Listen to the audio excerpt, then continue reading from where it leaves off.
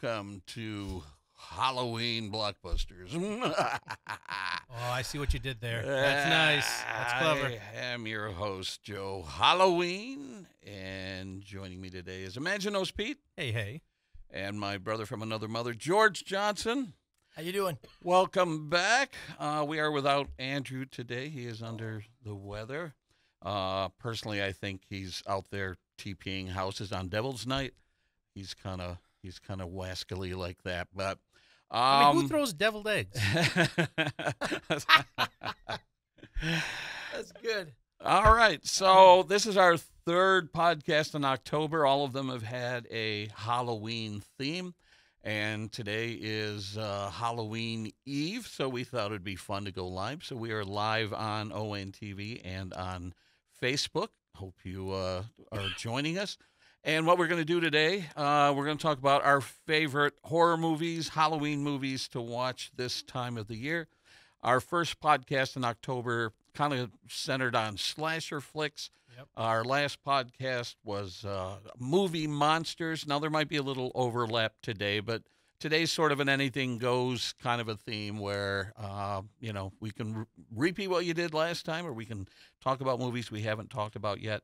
What I did is come up with a top 10 list of some of my favorite movies that I like to watch this time of the year. And to be perfectly honest, October is really the only time I sit down and watch these kind of movies. It's not something I want to immerse myself in the rest of the year, even though I know there are people like that. Imaginos, Pete, are you the same way, or do you like watching horror films year-round?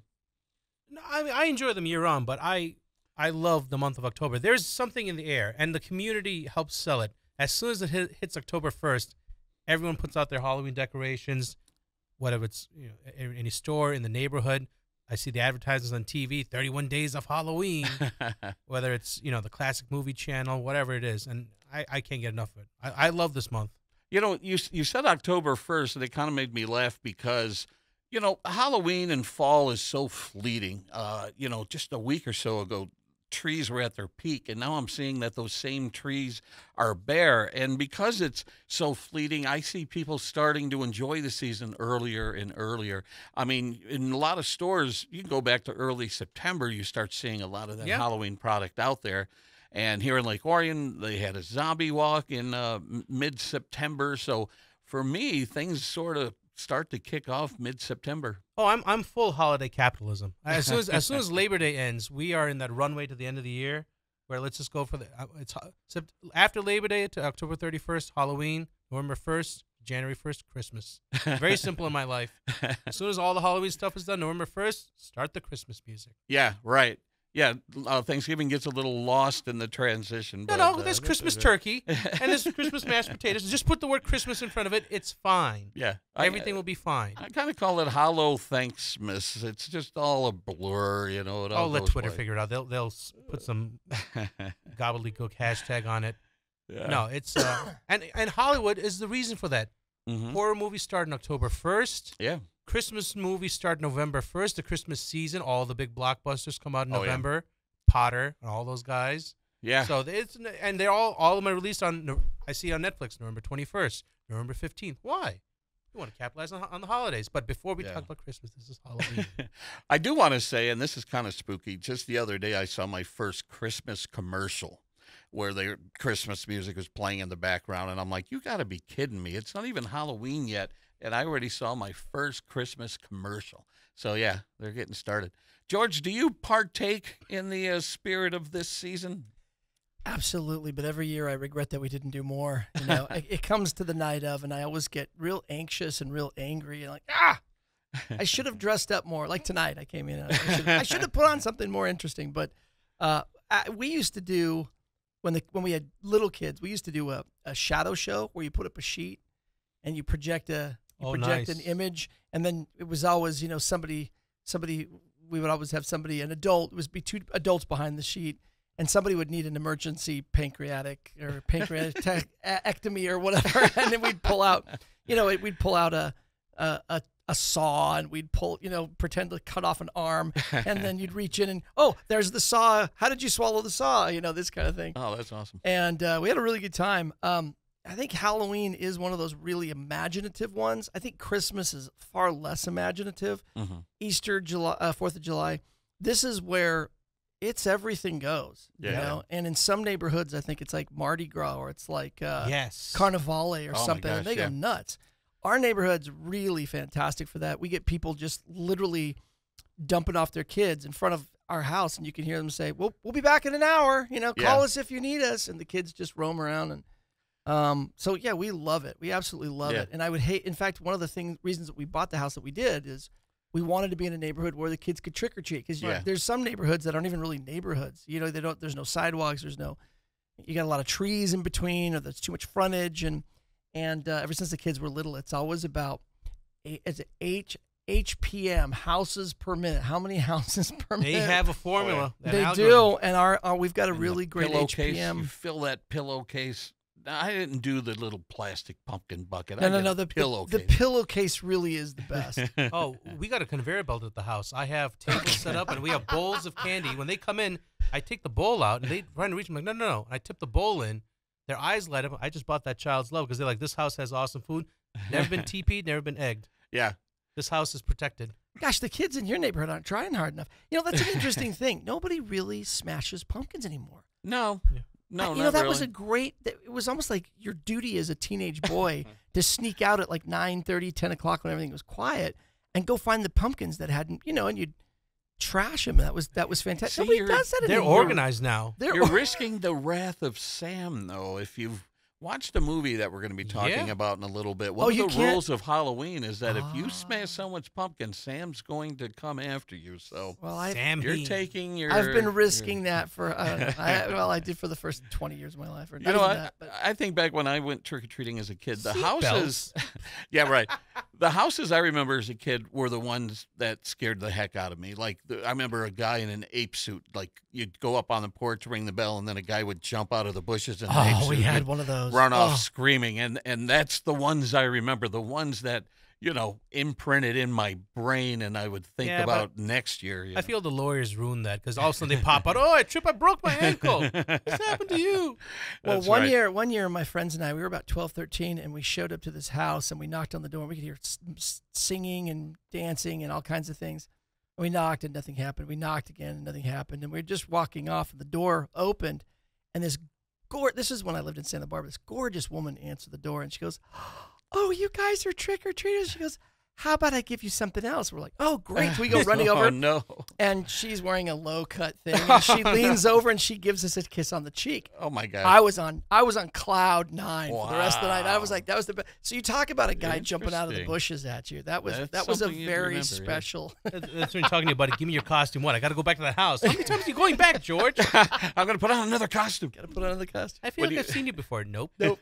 When you mentioned the attorneys, you made me think of a line in a song by a local comedian named Haywood Banks. And there's a line that says, the mall can't give out candy because of a lawsuit that they had, so here's a coupon for a futon on the bottom of your bag.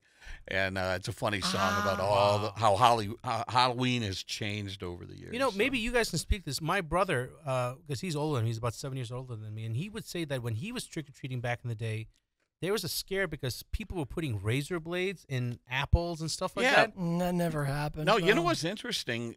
It did happen, but investigations found out that it was done within the household.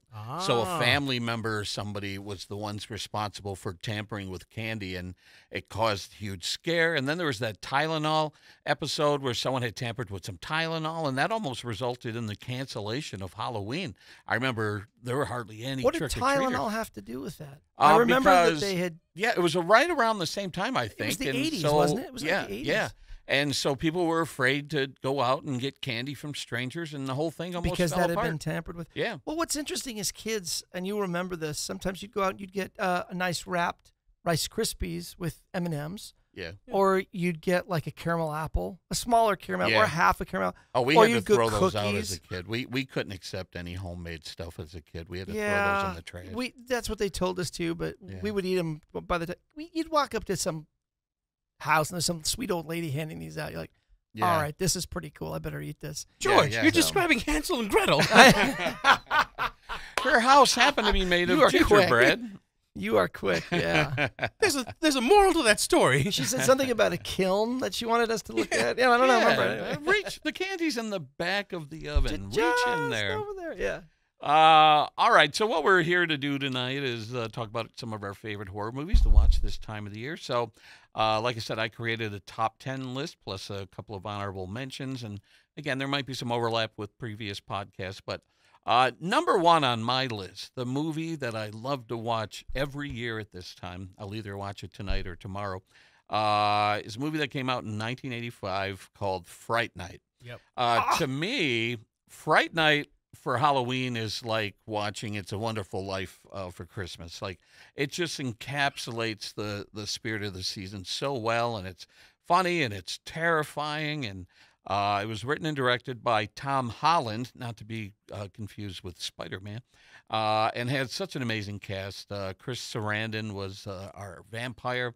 William Ragsdale, Amanda Bierce, Stephen Jeffries as Evil Ed, and, of course, Roddy McDowall as Peter Vincent. Oddly, as I was looking up some information on this movie, it actually came out in August. I don't remember that. I saw it in the theater, and I don't remember going to see it in August. I thought I saw it closer to Halloween. So maybe it had some legs and stayed in the theater for a few months. Or they re-released it because some suit realized, oh, my God, it's not even Labor Day. Now, it wasn't a huge hit. It earned about $25 million on a $7 to $9 million budget. But it has become a cult classic, and on Rotten Tomatoes, critics give it an 83%, audience gives it a 76%. But it's not only one of my favorite Halloween movies, it's one of my favorite movies in general. It's on my top 100 movie list. And over the past couple of years, and I'm going to bring up an image for those of you watching on video, over the past couple of years, I've met 4 of the cast members.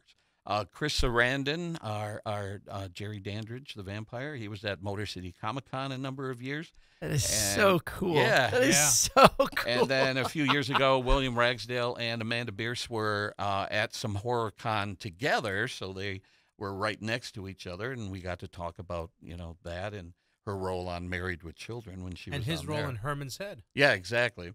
And then about a year or so later, Stephen Jeffries, who played Evil Ed in the movie, he showed up at another local horror con. And the cool thing about that is I was able to talk him into an interview. And so I have a short little interview that I did for a show called Comics, Beer, and Sci-Fi. And we're going to go to that now. I'm going to bring it up on the screen, and we'll play it. Joe Johnson here with the great Stephen Jeffries. How are you, Stephen? Great to see you. Thank you. Everything's coming up roses. Talk about the environment here today, meeting the people who enjoy your work. Yeah, I mean, these conventions are always just like one big love fest. Fright Night was one of the great movies to come out of '80s, just a great era for movies. What are your memories working with that amazing cast on that movie? Yeah, everyone in it was perfectly cast, and we were all very excited about it. And we all wanted to make sure that it turned out good, and it was a blast making it. Roddy McDowall, a legend at the time. What was it like working with Roddy?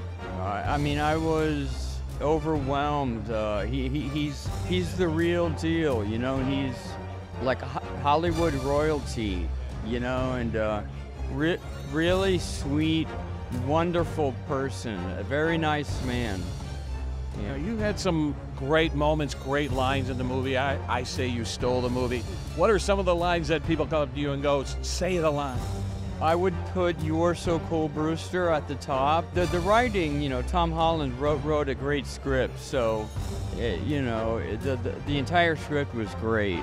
Oh, his dinner's in the oven. That's right. How could I forget that?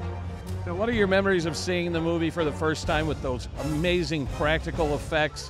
What was your reaction sitting in the theater watching? Yeah, it was just magical because you don't know what goes on after the film wraps. So you see all of the wonderful work that people put into making it as good as it was. So it was wonderful. Now, you told me earlier those contacts weren't the most comfortable. No, they were brutal. They were painful. But you know, it was worth it. The end result made it well worth the pain. 35 years later, almost 40 years later, we're still talking about Fright Night. What does that mean to you? You never know when you make a movie, you know, how it's going to end up. But, you know, the fact that I'm here talking to you after all this time is pretty amazing. Never would have thought. Pleasure meeting you. Thanks for your time. Thank That is So yeah, cool. it's always cool meeting these actors who appeared in the movies that you grew up with and that you loved. You and, talk about the practical effects. So those were real tears when he had those contacts in there Oh, because man. those must have hurt. But it really, their master's going to kill you. The teeth that he had. And I was like, how did he get his lines out? Because the teeth were coming out all which way. Oh, and that's a true thespian right there. I've got the trump card here today. This dear. is, I'm going to put this up if you can see it. This is my son who just starred Oh, wow. as Eddie, or what's his name again? Evil Ed. Evil Ed in Oh, the stage version? the stage version in New Jersey. Fright cool. Night. In Oh, Fright Night. There he is. oh my Yeah. goodness. Yeah, that's him. And I had never really even heard of the movie until just recently. Can you see that? Yeah. Can you see that at all? Yep. Anyway, just a really cool, great cast. Here's another great picture of him. Let me see if I can get this. This is the prostitute, and she's wearing a terrible wig there, but it's just this really cute young lady, 21, 22, and she's 6'1", 6'2". Anyway, he just had a blast. He Oh, just cool. absolutely had a blast, and he does get all the lines. It was rewritten, the play, not going down a rabbit hole too far, but the play was rewritten, and it had some different nuances to it. So we watched the movie. I was about to say, because I don't remember Evil Ed attacking a prostitute. Well, Well, I know Jerry Dandridge, He that's wasn't- where he would that get was his just- meals from, but Yeah. that was Evil just a Ed picture had- that we did. It wasn't Oh, actually, I he wasn't turned into. Oh, the gotcha. Dracula. Okay. That was just at the end. We're taking some silly pictures. Oh, but, fantastic. but no, that was really cool. So he goes, "Hey, you guys should watch it," and I go, "I don't want to watch it. I don't want to be surprised. I want to see." So we saw the play first, Oh, interesting. and then we went back and saw the movie. And the movie's really actually entertaining. It's got a thick slice of cheese in it, but Yeah. I think it's how do you say it? It's well-meaning. It's got a lot of heart, I guess. I don't know how to explain that, but it's like it's still, there's not an undertone of real sinister Satan worshiping evil and stuff. Yeah. It's still campy enough that it feels like you're sitting around a campfire, I guess, Yeah. and telling stories, and that's what came up. I really enjoy it. Yeah. Yeah, I like how it hits the ground running. Like almost immediately, Charlie sees this, guy moving a coffin into the house. And, it basically addresses the question, what would you do if a vampire moved in next door? Yeah. And it has a little bit of like a real world feel to it. And, trying to find someone to believe you and all that stuff. And we're not talking about the sparkly I love you vampires. We're talking about a yeah. serial killer vampire. Yeah. And so all the performances were great. And, man, I just have a visceral memory of seeing it in the theater for the first time and almost hyperventilating because it had some really genuine scares in it. When Amanda Bierce, Amy, when she gets converted. And her face comes up. Woo! That scared the heck out of me when I saw that in the theater. So, And the practical effects, too. Yeah. When they're in the basement and you see Jerry all messed up. yeah. What now, Vincent? I'm like, oh, my God. How long were you in the makeup chair for that? You That looks have freaky. to have faith, Mr. Vincent. Yeah, and little tidbit. When they start ripping down all the curtains and everything and shining sunlight on Jerry Dandridge near the end, there's a moment where he looks like a giant skeletal bat or something pushed up against the wall, and then he kind of implodes into nothing. Yeah. I had learned that was an unused prop from Poltergeist. Oh. That particular prop had been built for Poltergeist, and they're like, well, that scene got cut or whatever, so they reused it for Fright Night. But yeah, I think it's genuinely scary. It's laugh out loud funny, and like you said, it's earnest. Like it's just sort of a feel good sort of a movie. I love that Poltergeist tidbit. That's almost like saying, hey, we're not going to use any of this, so take whatever you want for the end of your movie. That's right. Todd, yeah, is that a Godzilla head? Yeah, there's no Godzilla in this movie. What are you doing? Is Never that mind that. Yeah. Yeah, no, I just thought I saw it. I thought it'd be cool. I'm like, yeah, what? It's kind of fun sometimes when you see props reused from film to film, and you go, "Oh, I recognize that one. That was in a different movie." It's like And the sometimes city they from pay Back to the tribute. Future. I mean, how Yeah. many times have I seen that exact? Yeah, that was in Gremlins Oh, it was and Gremlins, yeah. gosh, a couple other movies. But yeah, that Universal Studio backlot has been in many movies. In the yeah. old days, the Robbie the Robot, it seemed like he was in everything too. Anyway, Yeah, Yeah. television, movies, all that stuff. Yeah. All right, so for me that's a must watch, and if you haven't seen the original Fright Night, forget about the remake or the sequels. Watch the original Fright Night. I think there's some brief nudity, so you might not want to watch it with the really young ones, but for me it's a fun one to watch this time of the year. Now I'm curious how you guys are going to respond to this next one, because for me it's a terrifying movie. It definitely qualifies as a horror film, but this is more in the realm of sci-fi horror, and I might have a couple of films on here that would be considered sci-fi horror. This one is Alien, 1979, directed by Ridley Scott, starring Sigourney Weaver, Tom Skerritt, John Hurt, Harry Dean Stanton. Ian Holm is Ash. It earned $187 million on an $11 million budget, and again, it's beloved on Rotten Tomatoes, 93% from critics, 94% from audience. And I remember, seeing this in the theater as a kid. And then when there was a thing, and this is sort of a coincidence, but I don't know if you guys remember or heard of something called On TV, not ONTV like we're doing now. On TV was a paid subscription service that started its day like at 7 or 8 p.m. and went till midnight or 1 p.m. And every month they would get some new movies, like movies would leave and they would add new movies. And I remember when Alien was added to their rotation, they showed it over and over, and I watched it over and over. And I know every line, every beat. A masterpiece. It really is. It's a masterpiece. I mean, it's absolutely amazing, and you can see everything that followed after it is paying homage, it's an homage. It's what happens when you have a monster you can't get away from. Yeah. If this is Halloween, you run out of the house, you run into the forest. But what if you're in outer space where no one can hear you scream? There you go. What happens when you're in outer space and you're inside of this thing and it keeps getting smaller because areas of it keep getting blown up and so forth? And the one that's least likely to survive, or some people might find that, is the one who survives. Yeah. And if you haven't seen it, then hopefully that didn't ruin it. But I absolutely just adore this. Every time I see this movie, I just love it. The pace, and I love Aliens. Yeah, which is a different movie. That's more of a war movie where Alien is flat out horror. And, we saw things in Alien we had never seen in movies before. And they used H.R. Giger, I think is his name. Giger. And they used his designs that were just so disturbing.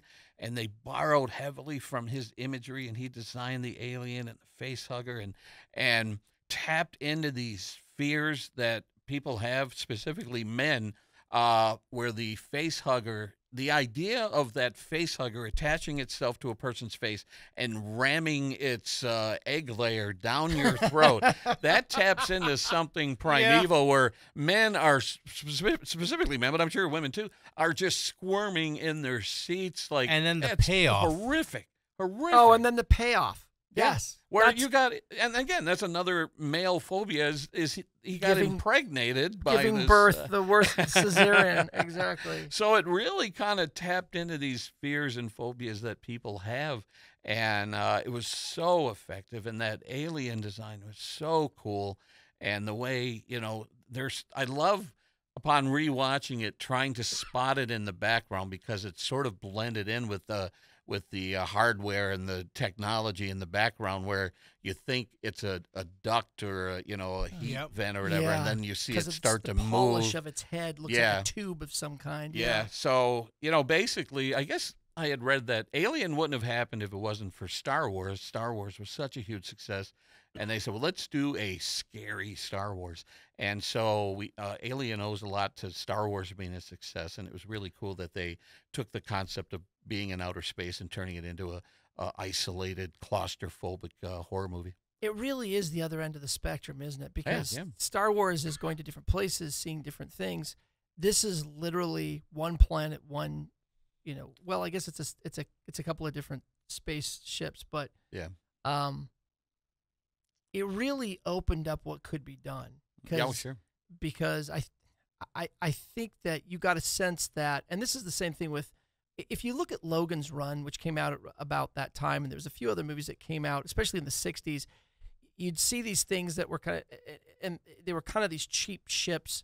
And I think, what was it, 2001 came out in 69, is that right? Yeah, and really focused on realism, yeah. And that just, you looked at the ships and there was a certain amount of gravity. And as I understand it, what they would do is they would shoot the film at 60 frames per second, and then they would back it down to 30 frames or 25 frames.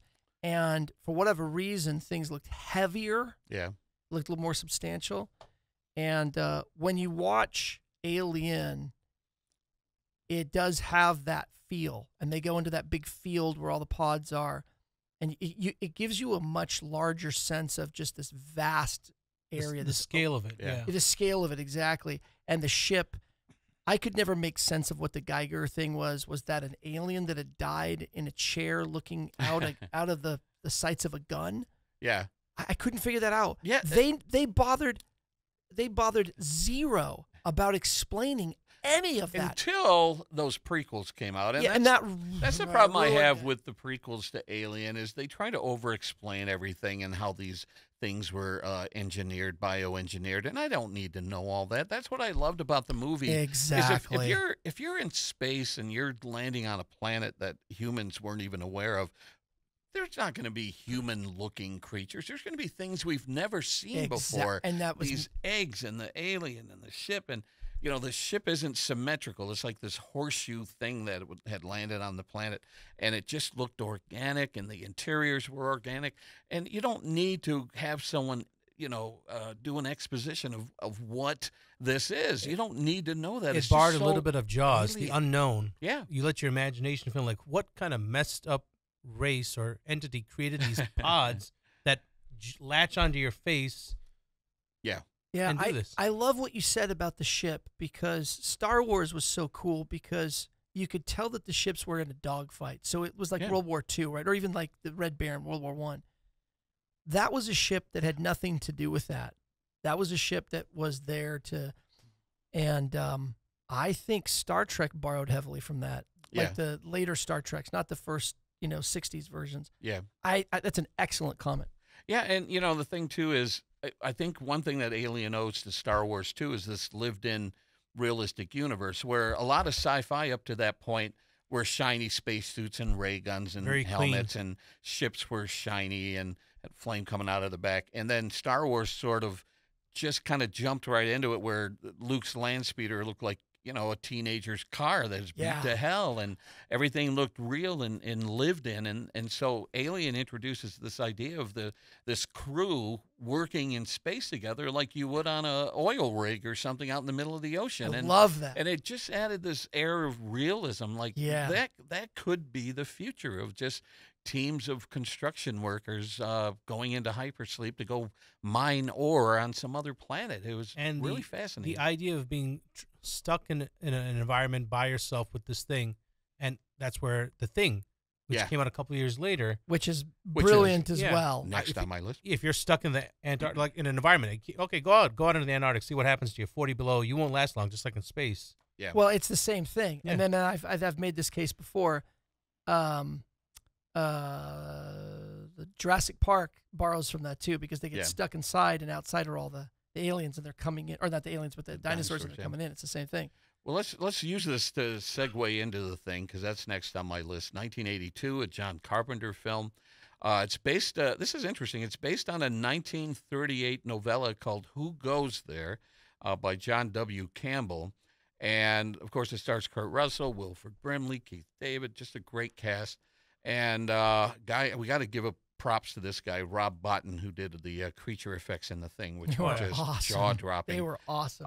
Now, some people may be aware of the fact that The Thing was an enormous flop when it came out. It only earned about $20 million on a $15 million budget. Ouch. Of course, today it's widely regarded as a classic, and on Rotten Tomatoes, critics give it an 85, audience give it a 92. Siskel and Ebert described it as horror porn, and they were put off by the effects. Wow. You know, I'm a teenager. I think I was about 16 years old when this came out, and I'm sitting in the theater with my jaw hanging open going, my God, how did they pull this off? These effects are amazing. And it kind of breaks my heart to think that John Carpenter is reading these reviews, panning this movie, and he's like, well, I thought it was pretty good. And I know I did. I loved it from the get-go. And Every so once in glad a it while, found an audience. Siskel and Ebert like to become Waldorf and Statler. They just sit for them. Yeah. Well, it was pretty good. I'm like, come on, guys. It's a horror flick. Yeah. I'm with you, Joe. I would really be. It's another masterpiece. Not maybe as in my opinion as good as Alien, but really well done. Yeah. And the morphing and showing all that and the way that they all get together, and Kurt Russell couldn't be a better Oh, he was great. first man, and that's straight out of as I mentioned before, straight out of Escape from New York. Yeah. Yeah. But he cleans up his swagger a little bit, and he's more of a scientist, but he's still a bad mofo. He's just awesome. Yeah, and he you has just to be love because it. they're like they don't trust him. They're like ready to gang up against I him, love and that he Keith stands David his and him ground. are the last ones left. Yeah, I love that potentially for me is the best part of the movie. the ambiguity of the ending and not The ambiguity knowing, of the ending, yeah, because it's not, oh, they escaped, or one person, or three people, or five people got away, like in Jurassic Park. Yeah, These two guys could not go back inside. yeah, And it was getting cold. And thank you for watching. Have a nice day. And I'm Yeah. sitting watching. I'm watching this on VHS with a friend of mine, maybe 2 years after it came out. Absolutely stunned. We slept on the couch, and in the middle of the night, I woke him up because I was screaming, and then a little bit later, he woke me up because he was screaming. Because it was like 13 years old, and that was just amazing. That's not a movie to drink and watch. Nothing good can come of it. no.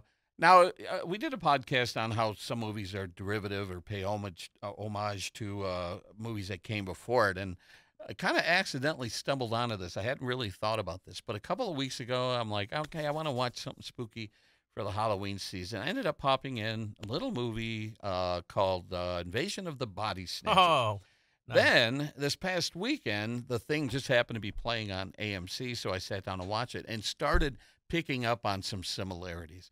The similarities, Really? even though The Thing is based on the novella that came out a long time ago, there are a lot of similarities between The Thing and Invasion of the Body Snatchers. Not knowing who to trust, who's the thing, who's not the thing, looking for signs, like how can you tell that they've been converted? They are very, very similar movies cut from the same cloth. And The Thing also, plays up the claustrophobia of being isolated, and those are elements that we saw in Alien. So you see a lot of these elements kind of being repeated in various films in different degrees. Like in Fright Night, Thing starts right off with a helicopter chase with the dog. Mm-hmm. They don't waste any time. Oh, yeah, right off the bat. They're like, why is this? Wait, you saw the 1970s version? Yeah, the one with Donald Sutherland And Leonard Invasion of the Body. Nimoy. That's the one we were talking about. I Yeah, love that one. It's slow, It is, but it's fascinating. but it's fascinating, and it it's builds. heartbreaking. It is heartbreaking, Yeah. and it builds the tension. There's an element of cheese that the 1950s, 1960s version had. Yeah, and I don't did remember like sitting that down one, and though, watching too. that one. But what I did appreciate is in the 70s remake, Kevin McCarthy, I think is his name, who was the lead actor in the original black and white one, has a short cameo in the 70s one where he comes up against the car window and he's like, they're coming to get us. They're coming to get us. The same And guy so- who's the yelling? same actor. Oh, So now they're not saying it's the same character, but they brought the same actor No, back that's- for the I remake. love Because it if when it's they the do same, that. if it's the same character, I've been saying it for 25 years, guys. What the hell's wrong with you? Yeah. So there are a lot of similarities, but I got to say the thing just blew my mind, and the effects, and Here's kind of a cool moment. I know I do a lot of name dropping on this podcast, but I was in L.A. a few years ago, and I liked to go into Quentin Tarantino's movie theater that he bought called the New Beverly Theater. And it was like October 1st, and they were showing The Thing on the big screen. And I'm like, oh, I got to see it on the big screen again. So I go in there. I'm sitting in the audience eating popcorn, really enjoying the heck out of the movie. And then the credits are rolling, and I kind of sit there, soaking it all in, watching the credits. And people around me are getting up and leaving when the manager rushes out up front, and he's like, wait, don't go. T.K. Carter is here, who played Knowles in The Thing. And he comes walking up. Half the crowd had left, and starts doing a Q&A in front of the theater. Where was this again? This was at Quentin Tarantino's movie theater in L.A. called the New Beverly. And nobody knew he was going to be there.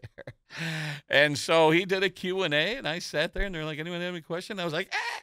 And my question was, what was the cast reaction? Because these were in-the-room practical effects, what was your reaction to seeing, the partly transformed thing that they had dug out of the ice and had in the lab?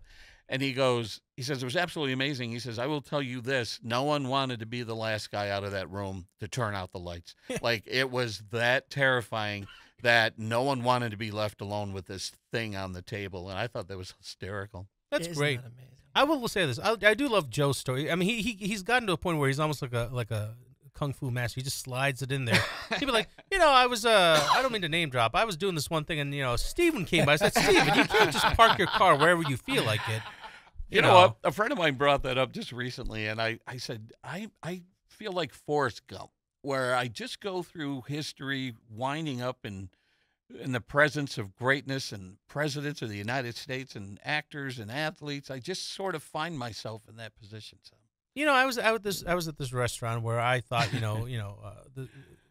we were having just a food thing. I looked over, I saw Spielberg's souffle. I said, dude, get the souffle proper. You gotta do it right. He's like, thanks, Joe. Yeah. One of the weirdest moments, I'm sure I brought this up before, but I was at the Hollywood sign just a couple years ago, and as I was getting ready to leave, Patrick Stewart walked right past me, and I stopped and turned and said, hi, Patrick. Hello, young man. It's like I just ran into Patrick Stewart at the Hollywood sign. A touristy destination. There's Patrick Stewart. So, yeah, so that was pretty cool. So, all right. So The Thing is number 3 on my list, one of my all-time favorite movies. Here's another one that's kind of done in the same vein, another remake, The Fly, 1986, directed by another horror master, David Cronenberg. Incredible performance by Jeff Goldblum. Absolutely and Gina Davis. Effects by Chris Wallace and makeup artist Stephen Dupuis, D-U-P-U-I-S. I'm not sure how to pronounce that. Dupuis. Yeah. But here's what's interesting. Now, if you've seen The Fly, have you both seen The Fly? Yeah. Here Siskel and Ebert are calling The Thing horror porn. The Fly, which came out a couple years later, took it to the next level. It's horrific. Guess what? Those guys won an Oscar. They won an Academy Award for their effects on The Fly. The world wasn't ready for, I guess, for The Thing. I yeah. guess. But there were probably 2 votes that went against them, and it's Waldorf and Statler again. I can't bring myself to vote for these 2. We have to be consistent. Now, I rewatched The Fly about a year or so ago, and it is stomach-turning. Like, it is horrific, some of the stuff that they do in that film. I get phantom pain in my ankle. And if you've seen the movie, you know exactly what I'm talking about. Yeah, there's you know what's funny? So in the original Fly, there's a famous line where the fly with the human head is trapped in a spider web, and he's going, help me, please help me. Well, they put that line in the remake. The problem was that Gina Davis leans in to hug him, and his ear falls off. And as the crowd is screaming, he says to Gina Davis, help me, please help me. No one heard the line because people were screaming in the audience. So you kind of have to watch it repeatedly. Why do you think nobody heard that? I don't know, man, because maybe ear fell off the guy and it hell of the audience.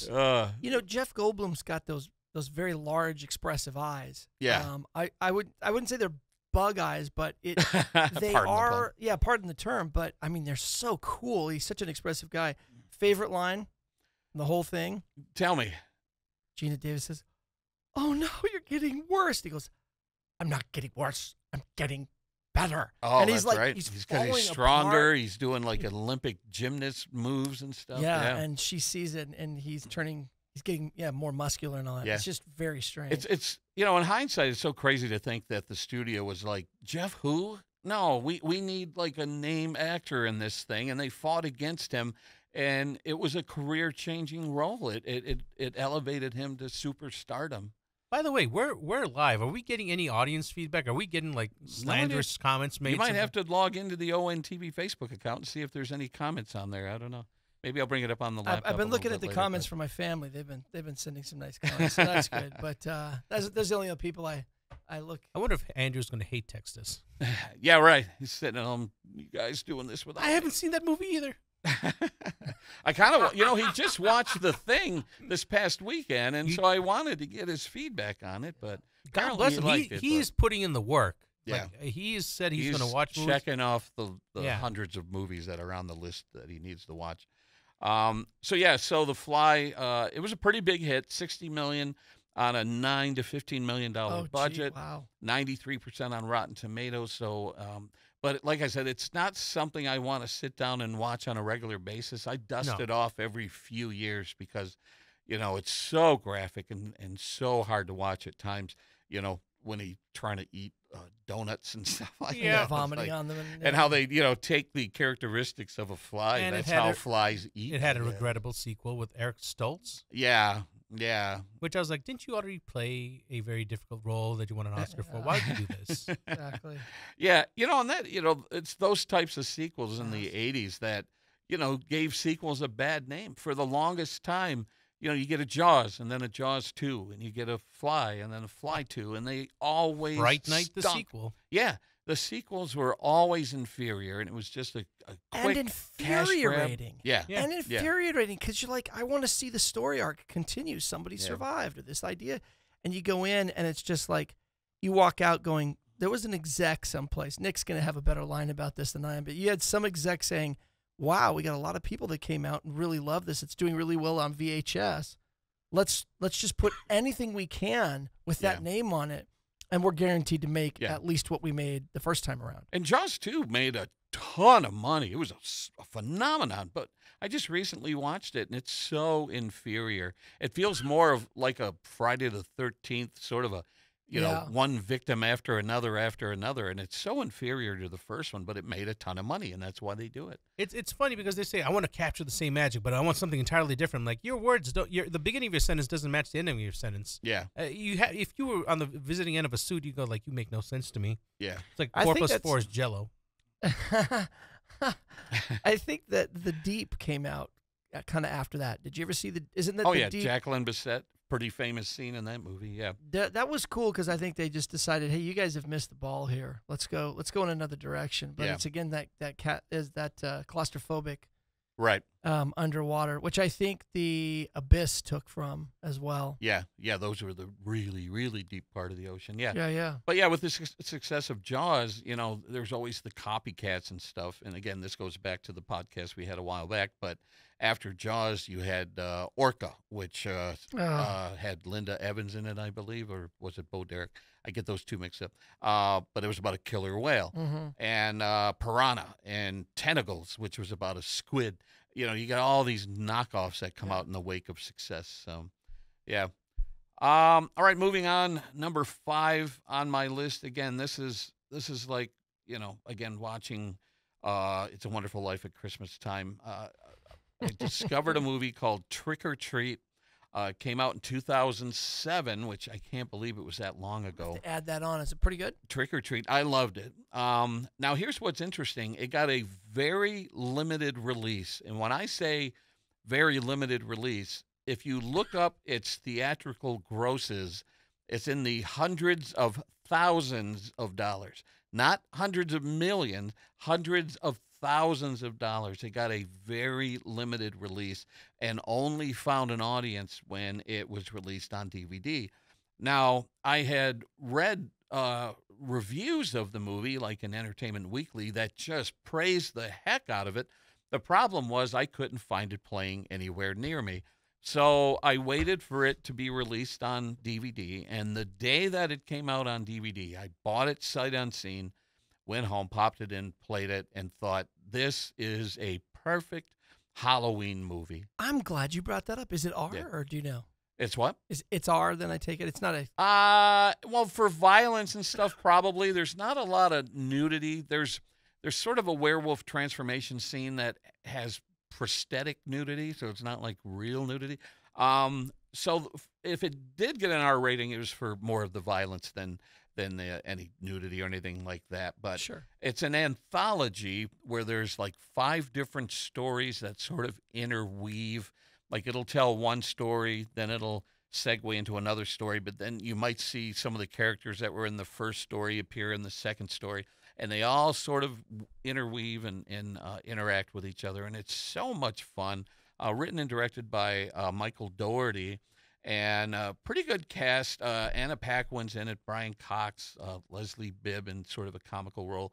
And they introduced a brand new horror character because we've had Michael Myers, we had Jason, we had Freddy, Right. and so it was time for a new horror movie figure. So they introduced Sam, who's probably about 3 feet tall, wears orange footy pajamas and a burlap sack over his head, and he enforces the Halloween rules. There's a list of things that you can and can't do on Halloween night, including blowing out the jack-o'-lanterns before midnight or something like that. If you break those rules, Mr. Smashing Pumpkins, Sam will come for you. And so the movie is an absolute blast. It had a $12 million budget. I hope they made that back on DVD sales. Pretty good ratings on Rotten Tomatoes, 82 from critics, 72 from the audience. But it is an absolute blast to watch this time of the year. I'll have to look into that. I have not seen this. Neither one of you have seen Trick or Treat. Andrew's probably waving his hand at home. Yeah. I saw it. Yeah. But it is a fun, Tip of the hat to you, fun- Andrew, if you're watching. So I really do recommend Trick or Treat. It's just such a fun movie to watch. Do you want me to continue going on my list, or do you guys want to get to some of the movies that you enjoy watching this time of the year? I've got a pretty good one, if you go wouldn't for it, mind. George. All right, George, what do you enjoy watching this Can time I of the steal year? your thunder? No. Okay, good. Didn't want to do I'm it. usually Free for 'em. piggybacking off Joe. I'm like, yep, thing, yep, Friday night, yep. That's usually the case. Yeah. We have similar tastes in So one of my movies. favorite Halloween movies is Extraterrestrial or E.T. I love that. I'm glad you brought that up because I've seen that on some Halloween lists, and it kind of reminds me of the Die Hard argument. Is Die Hard a Christmas movie because it's set at Christmas time? Is E.T. a Halloween movie because it's set at Halloween? I don't know the answer to that question, but I do know that there's a great scene where they all go out, they're all dressed up, Oh, yeah. and it's like one of those things. I think there's a movie called, I can't remember, it's called Twin Falls, Idaho or something like that, where these twins that are conjoined, this is a separate movie, they go out once a year as themselves, and everybody walks up and goes, wow, great, great costume, this is fantastic. It's the same thing with, the little E.T. guy. He goes out, and he's dressed up as something else. Little ghost, yeah. Little ghost thing, right? And it's just kind of fun to watch them go around and all the things that they do, how they get ready for Halloween. And the I can't remember. Do you remember the name of the mother? She's smoking hot. Yeah, And she's in this the little cat actress- outfit. Yeah, She's got these little ears on. yeah. and It'll she's- pop into my head. Yeah, at and some she's point, just yeah. miserable because her kids haven't come home. And the Dee reason Wallace is the actress. Yeah, Dee Wallace. Dee Wallace, yeah. Yeah, So yeah. But the fun part about it is that we went out trick or treating and we got into all kinds of other trouble. We weren't home until late, and that's one of the reasons I love about that is I always put my mother and father through the ringer on that. Nice. But anyway, go ahead. No, I kind of agree that Halloween movie doesn't necessarily have to mean scary movie. Right. No, I agree with it. Yeah. I mean, like The Fly isn't necessarily Halloween. I mean, it's scary. It's a horror movie. Yeah, It's a it's horror horror, movie. yeah. Yeah. Is it a horror movie? The Fly? I mean, I thought it was I kind of think it- science I horror, think it- horror well, science. it's sci-fi, Yeah. horror, but I think it ticks all. Yeah, Yeah, I I think it does. Yeah, I I think mean, you're the right. man is crawling on the wall, looking like that. I'm like, yeah, that'll be like he just appears and like, yeah, that'll scare the hell out of me. That does, yeah. Right. No, but I can voice a vote of support for E.T. being a Halloween movie. Yeah. Like I said, Halloween doesn't have. But it's not a horror movie. Yeah, it doesn't have to be Absolutely horror. Not. There's too much heart. Yeah. Like there's an animated film. I was talking to Joe about this, I think, in 2 podcasts ago. It's called The Halloween Tree. Oh, right. Yeah, and it's an animated film. It came out in the late 80s, maybe early 90s. And the concept was these 4 friends, they're getting ready to go trick-or-treating, and their buddy gets sick. They show up at his house, and he's being loaded in the ambulance, and he apparently had to have an appendectomy. Well, it turns out, I think it didn't go well. I think he was going to die. His soul goes flying around, and so then his 3 friends go chasing his soul. What's it called again? The Halloween. The Halloween tree. Wow. All right. So the long story short, they end up chasing his soul. They catch it, and the great overseer kind of says, "I'll tell you what, you get your friend's soul if each one of you gives 1 year of your life to do it." And these are all kids, so they don't know if they could. One of them could die 5 years from now, so then they got 4 years left. They don't know. He said, "You give 1 year of your life, and you get your buddy's soul back," and they all did it. But they had to stop and think like, okay, you all think you might live to like 89. Well, okay, if I live to 89, what's the big deal at 88? You say that now, you could be. So I was like, no, I this is a think kids that's movie? Great. I think that's great. I haven't seen that. No, that's at the time I was, when I was watching, I was like, oh, it's pretty cool. I was like, then when I get old, I'm like, wow, that's a little bit dark, and it kind of makes you think like these are kids making these decisions. Now I did find it streaming. I was looking for stuff to watch. I did see it streaming. I almost started it, and I watched a little preview that they will have before you decide to rent something. And the thing I couldn't get past on that particular movie, and I'm hoping somebody does like a modern retelling of it, was the animation. Yeah. The animation was sort of that Rankin Bass. Remember the old Hanna-Barbera Hobbit kind of animation that they did all those years ago? It kind of had a flat, very stylized. Yeah, and I didn't like that. I didn't really care for the animation in the film, and the concept sounds great, and I'd love to see like a live action, reimagining of it. That would be fantastic. No, my brother put that on to me, and I was just watching this when I was a kid. I was going, oh my god. So no, again, but you wouldn't consider it a horror movie, but it's at Halloween. It's something that the kids would watch, and when I was watching, some people, and you're watching with your friends, hey man, would you give up a year to save me? And everyone's like, yeah, dude, I'm not gonna let you die. Like, yeah. And these are all kids, and you're talking to your buddies, and you get older. Like, how about now? I don't know. He's kind of a dick later. So. And you owe me $20, so I mean, maybe. Yeah. No. So I get what you're saying, that a movie doesn't have to be a horror movie, and a perfect example of that, which is on my list here, is Ghostbusters. Ghostbusters isn't necessarily a horror movie, even though it has its moments, but it's a slob comedy with. I mean, the chair moment. That'll be a little bit with Sigourney Weaver in the chair. When she gets taken into the the hands come out and pull her into the kitchen, and one of them got handsy. When I watch it in hindsight, I'm like, hey, you knew exactly where your hand was going there, buddy.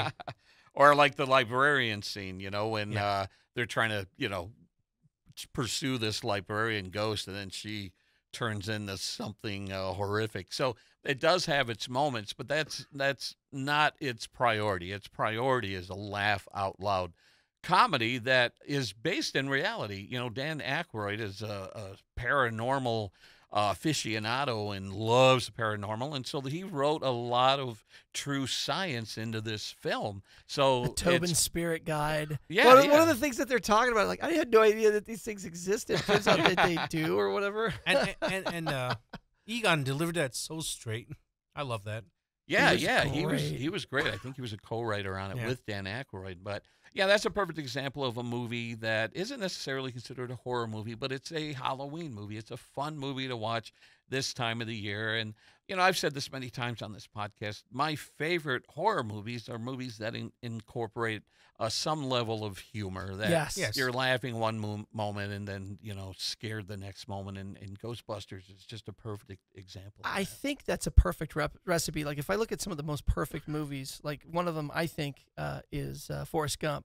And one of the reasons I like Forrest Gump is because it's serious, then it's humorous, then it's adventurous, and then it's scary, and then it's sad, and it's just like, I love that they push all those buttons.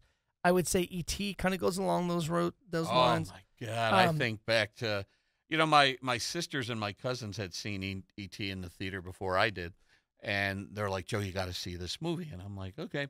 And I remember we get to the theater, and I remember there's a certain moment in the scene where they're looking for him, and I noticed my sisters and my cousins are all leaning forward looking Oh, at to me. see if you're gonna And break it. wow, I was a blubbering Oh yeah. mess with snot bubbles. I mean, it was ugly crying.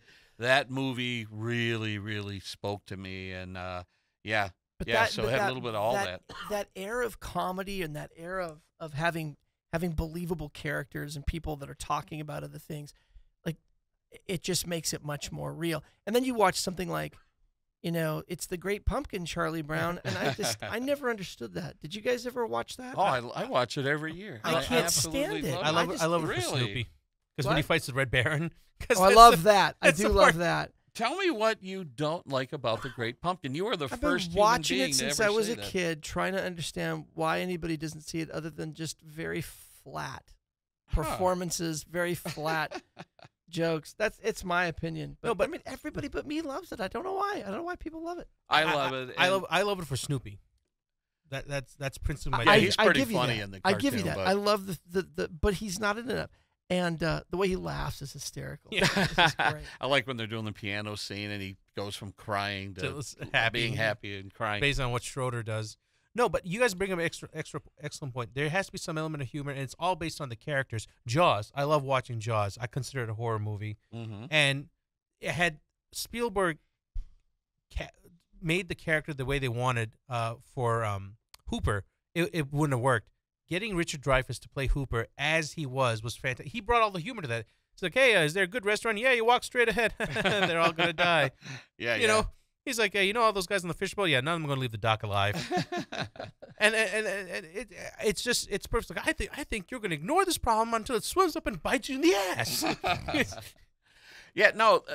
The interesting background behind the Great Pumpkin is, they did the Christmas Charlie Brown special, which was a smash hit, just an enormous hit that touched on religious themes and all sorts of stuff. People absolutely loved it. So the network basically demanded another one. We need another Charlie Brown Peanut special, and they're like, well, what do we have to borrow from? And Charles Schultz was like, well, I do this Great Pumpkin thing, every year come Halloween. Maybe we could turn that in. So he wrote some jokes and stuff and told the story. And when they aired it, it was another smash hit along the lines of the Christmas special. And, there's silly little things in it. Like one thing that always bugs me is when Charlie Brown gets a bag full of rocks. And I'm like, what asshole is handing out rocks on Halloween? Now, it's a cartoon, and Sure. that's Charlie Brown's luck. But when you really start thinking about it, it's like, who's handing out rocks on Halloween? Right. But for me, it's something as a kid I look forward to every year. Another animated special that I love watching every year is the Disney Ichabod Crane Yes. Sleepy Hollow animated special. It's beautifully illustrated and animated with compelling characters and music, and Bing Crosby doing the narration. So for me, I like watching those two cartoons back to back and then watching a good scary movie to, kind of counterbalance it or whatever. But one thing I did want to say about E.T., I love visiting filming locations in L.A., and there's a friend of mine that He's going lives. to do it again. Well, He's I'm doing not it gonna. right now. I'm not He's gonna doing it right name. now. Perfect. It's Not coming gonna up. name names, but a friend of mine lives in Porter Ranch, California, and she lets me stay in their guest house or their loft that they have, depending on what's available. And so I was talking to her, and I said, I love looking for filming locations. And she's like, well, we have some filming locations right here in Porter Ranch. And I'm like, what was filmed in Porter Ranch? E.T. So I found where they went trick-or-treating, the neighborhood where they went trick-or-treating. I found the park with this caterpillar-like thing that kids would climb. That appears in the movie when Elliot tells his friends, and when they're on their bikes, meet me at the park. They all meet there when they're in the white van and the kids are on the bikes. And so it was really cool standing in these locations that you saw in the film. It was really surreal. So I get a real kick out of that. So if you're an E.T. fan, do the Porter Ranch tour. There's some really cool locations there, and it's changed They still so have the much. forest right there, the redwoods right there, or was that kind of? No, the redwoods are way up north. No, It made it look like they just went right into it, and I was wondered if that was the case, but that's not. Yeah, no, I think there was some movie magic there. Yeah. Now let's talk about. I love ghost stories, and that's something we haven't touched on our last couple of podcasts. Are ghost stories, and one of my favorite ghost stories is a movie that came out in 1980 called The Changeling. Oh. Not to be confused with the what's her name? John Voight's daughter. What's her Angelina Jolie. Yeah, she did a movie called The Changeling, Yeah. which I think was something completely different. And The Changeling, spoiler alert, sort of reveals the plot a little bit. It reveals a plot twist in the title, but it stars George C. Scott as a older guy who is invited to live in a historic home because otherwise it would just go unused and it would remain empty. So the Historical Society is like, you might as well live in it if no one else is. So he moves into this historic home and starts getting these weird experiences and weird little noises, and some things are genuinely terrifying. And there's an amazing seance scene where they try to contact whoever's responsible for the activity in the home. And the cool thing is it sort of transforms from a ghost story to sort of a murder mystery where the ghost is trying to help George C. Scott solve the mystery of his demise. And it is fantastic. It is a great movie. And I don't have any memories of seeing it when it came out back in 1980. It was something I discovered a little bit later. And I'm like, why is this movie under the radar? It is one of the best ghost stories I've ever seen in my life.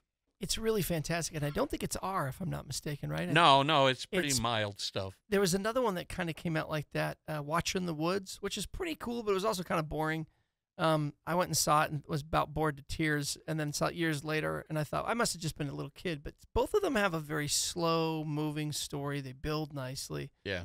But no, The Changeling is really cool, and the way they explain it, even as a kid when I saw it, I was like, Yeah. oh, that's what happened. That's why this ghost is so unhappy. And Yeah. and Yeah, it was it's not a ghost fascinating. rattling chains and screaming for no reason. Yeah. Yeah. This is a, you know, and there's this thing that Hollywood does with ghosts. Like, well, they weren't ever able. The reason they stay here is they weren't able to go into the netherworld or Yeah. to pass on or whatever. Right. I'm getting so sick of that. It's like every movie saying, "Oh, he's the chosen one." I don't know. There's just so many movies that do it. You just get sick of it. Yeah. But this one was different. Yeah. This guy It's, has a bone to pick, and yeah, he exactly. wants somebody else to feel his pain. Yeah. And I thought that was really genuinely interesting. And I love George C. Scott. So cool to see George he C. was Scott. great in Just fantastic. Yeah. Yeah.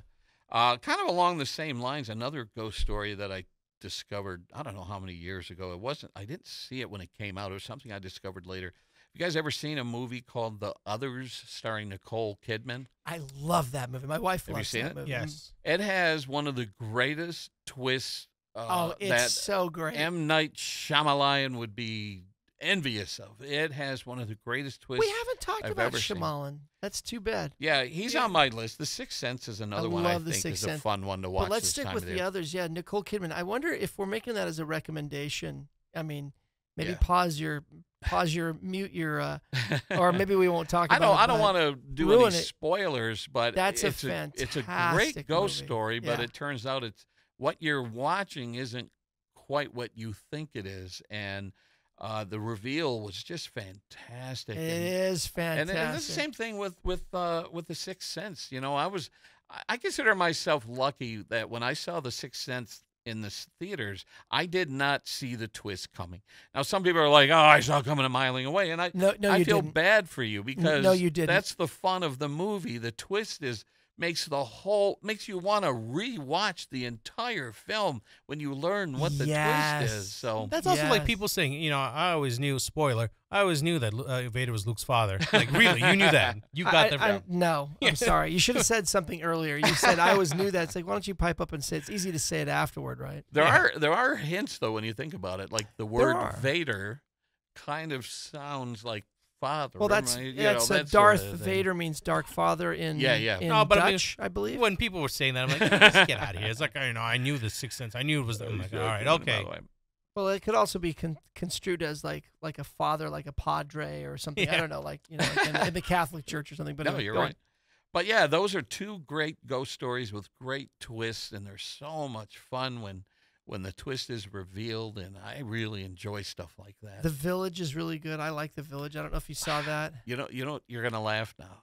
I saw the twist coming a mile away. On that one, did you really? Yeah, I did. I and kept wondering if the twist was going to happen, so I didn't know. I kept thinking, no, there's no way. No, and then it did happen. I was like, but I still liked it. Yeah. I almost feel And then like Signs. Yeah. Signs is really great. Go ahead. No, Signs was good. I just feel like once he did the twist, he's like, oh, great, they're going to expect me to have a twist in every movie. Damn it. And he pretty much does. And that's kind of his gimmick. And it's almost kind of tiresome because when you and I stopped going to see his movies a while back because it got to the point where it's like he would come up with the twist and then write an entire movie around it. And I'm like, that's not how you make movies. You can't just write the twist and build a movie around it. It's got to be organic. I mean, I loved Signs because of the family component and but when you stop and think about it, so you guys came to a planet that's 70% death for you? It rains death. Exactly. Yeah. It rains death. You have space travel. This was really a poor choice. Frank, who picked this planet? I think the water thing was a problem, but if you get up to if you look at 99% of it, it's still the idea that what happens when everybody's locked in a house. Right. Goes back to that. For me, that's and you can make up whatever alien you want, and regrettably that the ending and all of that brings it down. I think from an A+ to like a B. In my opinion. I agree. I thought the ending was really contrived. The only thing I really liked about Signs is how during an alien invasion movie, you see the grand scale of it. You see the ships like an Independence Day, like circling the Earth, and there's drawn out space battle and stuff. What was intriguing about Signs is you saw it from the perspective of a family on television and in their home, and there seeing was not movement outside third-person the house. omniscient And, where you got to see it all. You're right. You're right. Yeah, and so a guy who had lost his faith because of his wife dying, and how could you make peace with it? right. That I thought was a fascinating back part of the story. Yeah. So there was really two stories going on at the same time, and they converge at the end. And I thought that was masterful, even though I didn't like the whole water thing. Right, but that was the thing when I was like, okay, I see what you're trying to do. And that's where I almost felt like, had he just told that story, that's great. He could have just left, how do we stop the aliens? We'll figure it out. And I would have been okay with that. Yeah. Because it was a story about this family and how you perceived and the start of an alien invasion, maybe. Yeah. And how this happened. Like, I wonder what would happen. And just let the audience ask, what do you think I happened? love the scene where they board up all the windows and the doors, and he says to the kids, he says, guys, I'm hungry. What do you guys want to eat? And they go, anything? And he says, anything. Because they don't know if they're going to make it another 24 hours. Yeah. That to me was such a great family scene. Yeah. Like, what if all hell breaks loose? Even if nuclear bombs or COVID or whatever you worry about, that was a great scene. If I wanted a bowl of Fruity Pebbles and a plate of spaghetti, let's do it. And Dad says it's okay. Yeah. You know it's the end of the world. Yeah. Dad's giving me Fruity Pebbles and bacon or whatever it is, or whatever. Well, let me ask you guys this. 'Cause I feel like I'm missing something in that particular movie where, early on there's the accident involving his wife, and then, one of her last words is swing away or whatever. And then later on in the movie, he remembers those words and starts swinging away. And I'm like, how? Why? Like, why did she say that? What made her say that? And how was that relevant to the story? And did I miss something? No, because you have to write a story around a concept. Right. Not that's the part he's like, oh, God, I had this deep story about this family dealing with tragedy and how, their perspective on alien invasion. Oh, crap. Okay, yeah, swing away, and she always leaves bottles of unfinished water all over. That's why it felt so contrived to me. I think with a few shoehorning. The problem is I think with a few edits, maybe another 6 months or a year of people just thinking it through, saying, couldn't we replace the water with like infrared light, or I don't know, something that's that wasn't still as easy obvious, to quote get, but not as obvious or whatever. Yeah. Or neon or fluorescent lights. Because they could have borrowed something from War of the Worlds. How did they know? Yeah. That, coming over here, that simple bacteria will kill them. I'm like, well, an infection. Yeah. You should have known. That's a different thing on that movie. You should have known. They're an advanced civilization. You think they'd be aware. You cross light years. Yeah, you didn't feel like everybody remember to take your inoculation before going down to these savages. Yeah.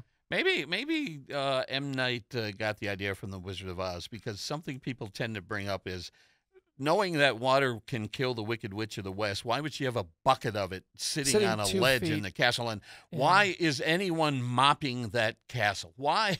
It's the only reason that bucket exists is to bring an end to the Wicked Witch. feel like it you serves just- no other purpose. You just undid some therapy in my brain because I keep seeing Wicked and all the damn Target ads and everything. Yeah. I'm so tired. I'm so tired.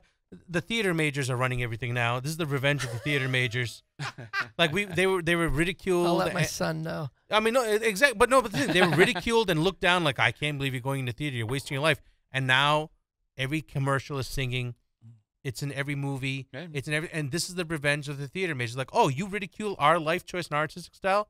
Enjoy everything. It's in sports. Here it comes. It's in politics. Whatever you want, you can't escape it. It's in Mhm. video games. Join us Ridicule for me. our next podcast, movie musicals, and Yes. Oh, I love it. I love it. That's Let's in do our it. I future. love That's in our musicals. future. Oh I gosh, do don't love get me them. started. You talk about Hollywood blockbusters. Those are blockbusters, and there's an era for that. I Yeah. mean, yeah. I mean, but look, Well, let's getting back to ghost stories. I want to get your opinion. There was a movie. So there was a trend in Hollywood that lasted, I don't know, maybe a decade of the found footage movie. The I one knew that you were launched gonna- it all was Blair Blair Witch, Witch, which I yes. hated. I despised Blair Witch. I saw it in the theater, and I remember the entire audience getting angry. Like, that was it? That's what everyone's been talking about? But I But thought... you knew beforehand it was fake. You Well, didn't- because I'm a sane, rational human being. Anyone who went in thinking that this was Yeah. actual VHS tapes that someone found and released as a film, I don't know. So I obviously I knew going in, and they had set up a website and all that stuff. I'll jump on that plane with you, Drew. Yeah. Now, the trope, the genre of the found footage movie, I thought improved over time, especially with a little franchise called Paranormal Activity. yeah, that Now, I first one. saw the first Paranormal Activity in 2000. Well, it was released in 2007, but then it got a re-release in 2009 that went wide, and it was a phenomenon. And I loved it. thought it was I one thought of it the was scariest fantastic. movies I'd ever seen Me because too. it was so subtle. It was so subtle, just little things that the camera would pick up, sheets moving, doors Yep. opening, shadows. To me, less is more. And Yes. until Paramount, they threw $200,000 at the film to add the ending that was kind of effects heavy because they felt like it needed it. But for the most part, it was very simple and genuinely scary. And each subsequent sequel that came out, I thought was pretty good. I think I saw the first 3. I don't know if I saw the 4th and beyond. But I thought they were genuinely scary, had some really good moments, and I really enjoyed them a lot. And I love the gimmick of how do we keep this found footage thing going. And I love how they would like put a camera on an oscillating fan and have it just pan back and forth, and then there would be like a reveal of something standing there. Very, very clever and well done. I think for me, they took the Hollywood out of that. Yeah. And when they gave it to Spielberg, as I understand the story goes, that he watched it and then he wouldn't touch it. So he pulled it out with gloves on and put it in a garbage sack and handed it to them because he was so scared. I don't know how true that is. I really love the fact that I had never seen these people before. Yeah. So I didn't associate, oh, she was in this. Exactly. In fact, the acting was kind of poor in some areas, and that Mhm. actually lended That sold more it. to selling that. Yeah. But there's nothing to me more horrific than having a woman stand on the side of the bed as you're tossing and turning the night, and she's staring at you. Yeah, and they do that time lapse thing. And the where time-lapse just thing, and she's for standing there. hours. And Yeah. it wasn't that she had what. So what? You could show that to a 4-year-old, an 8-year-old, a 12-year-old, and they'd look at that and go, "What's Okay. to be scared here?" For me, I saw it in the movie theater, and I had to leave. Yeah. I have very few things I have to leave. Wow. I had to leave. My wife can back me up on this. I had to leave and come back, and she's like, "What are you doing?" I'm like, she goes, "You could go to the bathroom once." I would that it was going to the bathroom, but it scared me. I would Got into love my the- operating system. I would Yeah. love the fact that when you're both, good night, honey, love you too. George just kind of looking at his wife over his shoulder, Yeah. turning off the light, just watching her. Like she turns around, hey George, Yeah. why are you staring at me? Why are you looking at me, honey? Yeah. You just Well, I go to think sleep. that the thing that's horrific about that is that he's sleeping quietly and 5 inches from him is evil, Yeah. and he doesn't know it.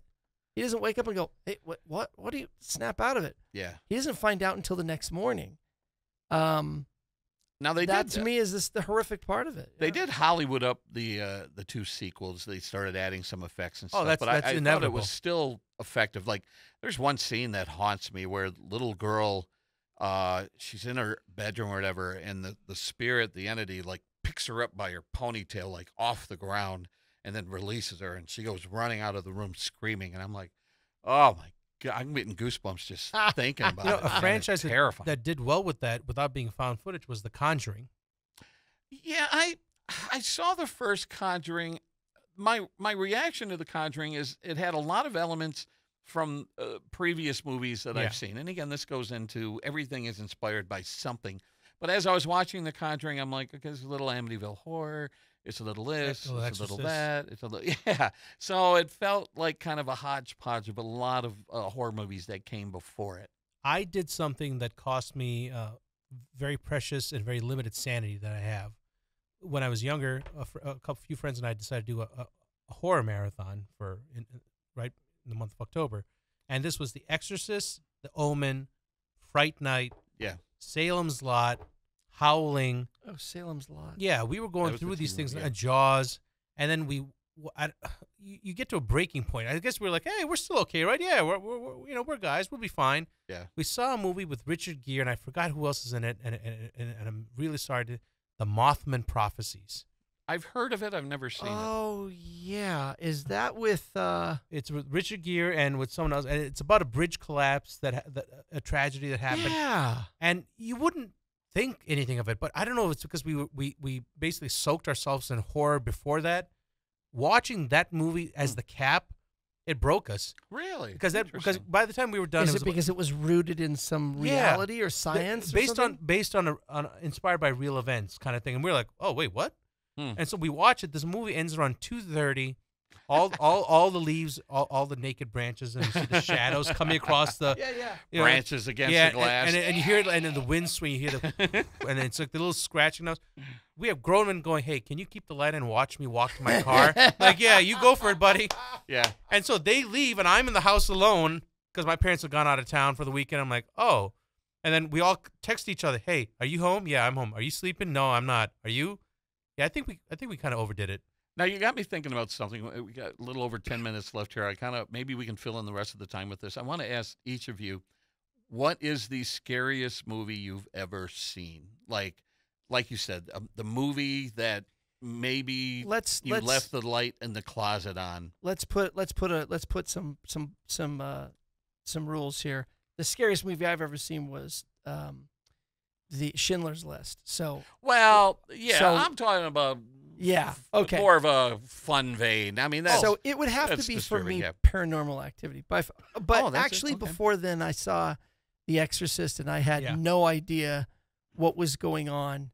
And Hmm. I won't say it out. I won't say it, but there's a part where Reagan, the young woman, she's doing these different things, Mhm. and as a sweet young Mormon guy seeing this at 15 years old, Yeah. freaked me out. Well, I'm glad you brought that movie up because for me, hands down, that's the scariest movie Yeah. ever made, The Exorcist. I think And we're in maybe it's agreement. because of its religious connotations and that Max von we've been Sydow or told, Sydow. yeah, is we've just been told awful. that this is based on actual events or whatever. I'm not even a member of the club, and I thought I was like, holy crap. Yeah, and then I remember getting together with some friends and we got the version where they restored some deleted scenes, which Oh. escalated it. There was the famous spider walk where Yep. Reagan is walking down the stairs like a crab or whatever. And that is a movie, and I'm not even exaggerating here, that I was probably in my mid-teens. Yeah. I turned the closet light on and laid in bed with the closet light on. Yeah. It really, really freaked me The stuff out. coming out of her skin saying "help me," like Yeah. just the words, and then the voice in there. The voices and And knowing they things take the about- tape and they're like, these are ancient languages we haven't heard on planet Earth for Yeah. over a millennia or something. The things that stood out to me aren't just the head turning. It's when she's on the bed and and you see the shadow overlaying of the demon, The demon, yeah. the statue, when she's like this, and you yeah. just see she's writhing. I'm like, what in the hell? And Yeah. only twice do they ever show the demon's face. Yeah. Like it's like a quick. It has like that white face. Yes. Yeah, yes. Yes. Before it takes possession of the Yeah. priest, and Yes. then I'm like, okay, Yeah. It's almost a subliminal message. Like, Yeah. Bam. Like, Yeah. oh. And like doing I think it was the priest's mother, like, doing the voice, like, me, like talking to him, and he's like, "Is that you, Mom?" It's just terrifying. It's hands down the scariest movie I've ever seen. I had a few Christian friends. I went, I get it, guys. Yeah. I get it. You guys have a lot in your on your plate. It does. I got to be honest, though. I wish I could go back in time and see, how like people, I wish I could go back in time and reset all the things in my brain so that I'm still innocent and naive, because the cocaine jolt I got, for lack of, or whatever it is, adrenaline or whatever it is that you get from watching those movies. Nowadays, people will say, "Oh, this is a really scary movie," and you go through it, and I just laugh through it. And I typically root for anybody who's the bad guy, because she deserves to die.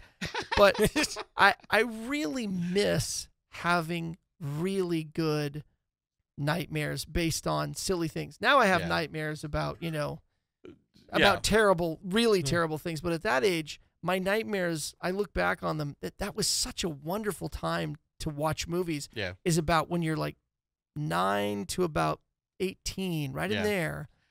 Yeah, I had cable You know what I TV mean, right? most of my life, and so when my mom would go to bed, not that she was, my mom never said, "Oh, you can't watch that," but there was something about when Mom went to bed, watching something you didn't feel like you were supposed to be watching, and one movie that comes to mind is like the Amityville Horror. Imagine being a teenager watching that movie and hearing "Get out," and stuff like that. It's freaking terrifying, and it stays with me. That I'm a sponge. Like, I absorb this stuff when I'm in a darkened theater. I do too. It's part of me. It makes messes me who with I my am. operating system. It's like somebody lifted up the little flap in the back of my back and started, switching all the fuses What does this around. do? Uh-oh. Yeah, exactly. What like if I in- turn this all the way up? It's like in The Thing when he's playing chess against a computer and the computer wins and he opens it up and pours his drink in there. Yeah. That's kind of what happens to me when I see these movies. My brain short circuits. George brought up an excellent point, and there's almost as the older I get, there's an envy when I see other. It's kind of like when your family was watching you at ET, seeing. I get to see them watch horror for the first time, and because I can only capture that because I watched that was the expression I had because I can't relive that. I'd love to, but Peter Jackson said something similar. He's like, I watch everyone else enjoy Lord of the Rings because I know everything. I made it. Oh, that's a really right. good point. He doesn't get to be excited. Wow, look at these great. That's why he watched it when everyone else is like gasping and cheering. He goes, okay, so I got my satisfaction like that because I knew everything. I always wish I could have watched it like that. Yeah, that's interesting. I made a horror film around 2010 about a Ouija board. It's 30 minutes. You can find it on YouTube. It's called Oracle. And I could kind of relate to that, not to put myself in the category of Peter Jackson, but, I spent hours and hours and hours over the course of several weeks editing this together. And then when we finally got to show it in the movie theater in Royal Oak, it's kind of fun sitting there in a theater surrounded by literally 100 people and looking for reactions and listening for laughter or whatever. It's a thrill. It's an absolute thrill. Spielberg said that for Jaws. He's like, that movie still gives him nightmares because of the production of it. But he would watch people in theaters like, I wonder how they're going to feel about this. And they'd scream. One guy got up and ran out, I think, in the behind the scenes. That must have been so good for him. But he got out and he puked and he went, "Oh, I think I overdid it." And he was like, "Oh, this is great. Oh, there are people getting out and running out." It's like, "Oh," and then the guy goes, he gets out, he's like, "Blah, blah, blah, blah," and then bleh, Oh, puke. And Spielberg's like, might have overdone it. I loved getting that feedback and having people after seeing my film come up to me and say, "Oh, I see what you did there," and I'm like, "Do tell. What did I do there?" Because people brought their own baggage to the film, and they're like, "So this guy was doing this because of this," and I'm like, "That's an interesting take." I'm sure at some point you're like, "Yeah, that's exactly what I was intending." Joe just picking at scabs. You just want someone to come in. My sister used the Ouija board. She's been missing. I only remember now because your movie brought it back. Yeah. Thank you. I'm like, I'm glad you enjoyed it. Stay for the popcorn. Yeah. So no, there's something about horror films that tap into people's fears and anxieties, and I think we talked about this before. Where to me, it's like being on a roller coaster and going on the hills and the loops and the drops, and you're Yes. scared out of your mind, but you have this harness on that isn't going to let you fly out. Then Yeah. you roll in back into the station, and your heart is racing, but you Yes. know that you just experienced this range of emotions, but you were safe the entire time. And that's what movies do is you get to experience these feelings and emotions in a safe environment. And then afterward, you're like, let's go do it again. Let's get back in line. You know, you brought up interesting. That'd be like going to a theme park and going on a roller coaster. Said, "This will be the greatest ride of your life." There's a 30% chance you'll die on this ride. And most people be like, "Well, then I'm not getting on that." But you know, there's some people. But it's going to be the greatest ride of our life. Well, that's like skydiving. That's an You know, interesting there's thing. a chance you're going to die in Yeah. skydiving, and people need to push it to that limit to experience anything. Like if I don't pull that ripcord, I am going to die.